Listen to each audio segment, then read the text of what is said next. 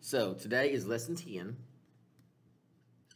It's more of the practice, and we're kind of looking at the mean, median, mode, and range. Okay, so the mean is you add all data together numerically, divide by number of add-ins. Okay, all right, median. First of all, you list data in order from least to greatest.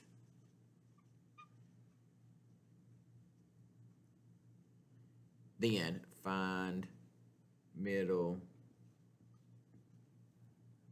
data point. That is your median. Okay. Mode. The data, in this case, a lot of times it's the number that occurs the most often.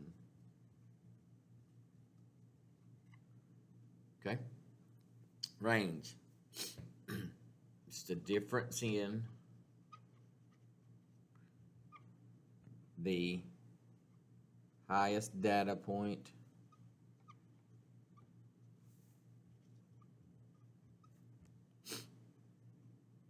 and smallest data point.